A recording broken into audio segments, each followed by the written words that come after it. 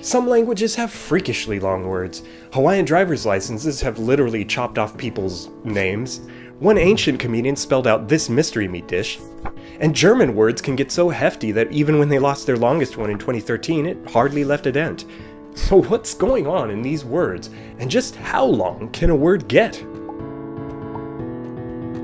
A couple of years ago, I was living the life. Chained to a desk 10 hours a day, working weekends, taking lunch breaks to go snorkel with turtles in the reef. Oh, did I not mention I was chained to a desk in Hawaii? So I had a good swim, and I'm walking back. I must have zoned out on the scenery, singing with the birds or something, because somewhere I took a wrong turn, and now I am face to face with the street sign that never quits. Seriously, those letters went on forever. If you're a normal human in this situation, you know you're lost, you turn around and you walk the other way. But language nerds? We drop our ice cream and sit there mesmerized by phonemes. Wait, you think a lone male goes wandering the streets licking an ice cream cone? That is creepy. No, we eat shave ice. The kicker, though, is if you pop open a Hawaiian dictionary, you won't find these forever words. In fact, most terms will look downright short. So where are the extra letters coming from?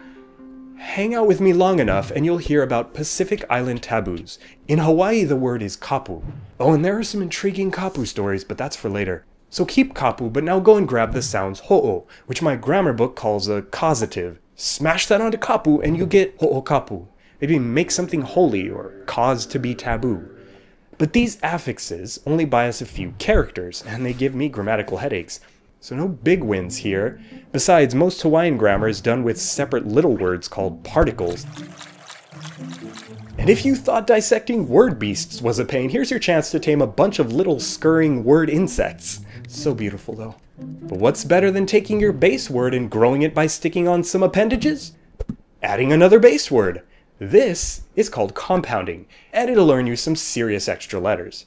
What you got? Got a brain? How about a lightning brain? Dung? Here's some Pele dung. Triggerfish? Why not a blunt pig snout triggerfish? Impressive word building, Hawaii. So then, is Hawaii home to the longest word ever? It is not. What about German or Greek from earlier? Same strategy, compound, compound, compound. No record breakers there either, unfortunately. The award goes to, drumroll, a master compounder extraordinaire, a 16th century writer, Tirumalamba.